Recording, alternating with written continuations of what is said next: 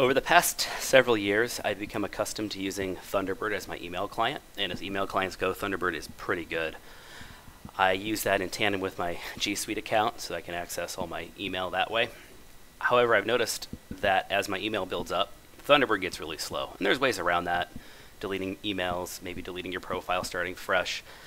But I wanted to try out Gmail to see how well it would work if I just went straight through the web interface rather than using an email client. And it seems to be working well, and I found a couple of really cool features that work really cool in Windows 10. I want to share those with you, things I just found this morning. When you load up your Chrome apps here, it shows you all the apps that you have available.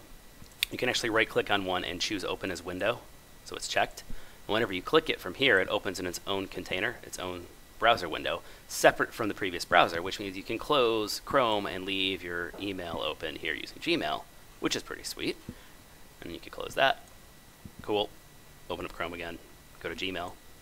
Next cool piece of this is you can actually pin this to your taskbar.